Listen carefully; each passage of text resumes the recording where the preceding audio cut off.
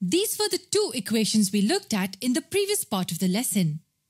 We want to solve for the values of x and y using determinants and matrices. So we wrote this system of equations in the matrix form. Like this. We have three matrices here. We call them matrix A, matrix X and matrix B. A times X is equal to B. So if we multiply both sides with A inverse, we get X on the left-hand side and A inverse times B on the right-hand side. So what we need is X, as that will give us the values of X and Y. We have B and we can find A inverse using the adjoint formula. Let's zoom out and find the value of A inverse. It will equal 1 over the determinant of A times the adjoint of A.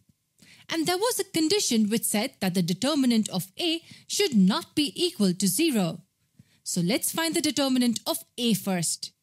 It will equal 2 times 2 minus negative 1 multiplied by 3. That will equal 4 plus 3, which equals 7.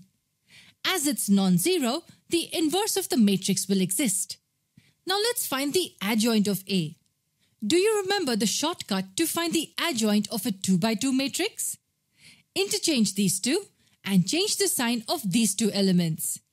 As these two are the same, interchanging them will also give us 2 and 2. Changing the sign of -1, we get 1. And changing the sign of this, we get -3. This is the adjoint of A.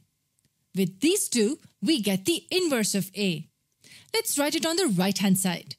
This is A inverse, 1 over the determinant times the adjoint of A. Don't solve for the A inverse immediately. Keep it as is. You'll soon know why. Now that we have A inverse, we come back to this formula. X is equal to A inverse times B. Matrix X is XY.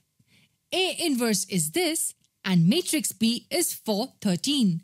This is A inverse and this is matrix B. This will equal 1 over 7 multiplied by this product. How do we find this product of matrices? The order of this matrix is 2 by 2 and that of this matrix is 2 by 1. As the second and the third number are equal, they are compatible for multiplication. And the order of the resulting matrix will be first number by the fourth number. So the order of the resulting matrix will be 2 by 1. 2 rows and 1 column. The element in this position will equal 2 times 4 plus 1 times 13. That will equal 8 plus 13 or 21. What about the element in this position?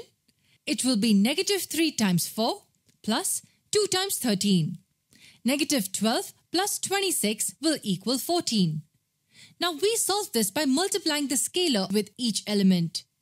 If we would have multiplied the scalar in this step, then this multiplication would have been very difficult, because each element would have had the denominator 7.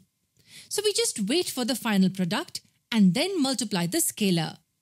What will this product be equal to? 1 over 7 times 21 will equal 3 and 1 over 7 times 14 will equal 2. That's it. We have got the matrix X. The variable X will be equal to 3 and the variable Y will be equal to 2.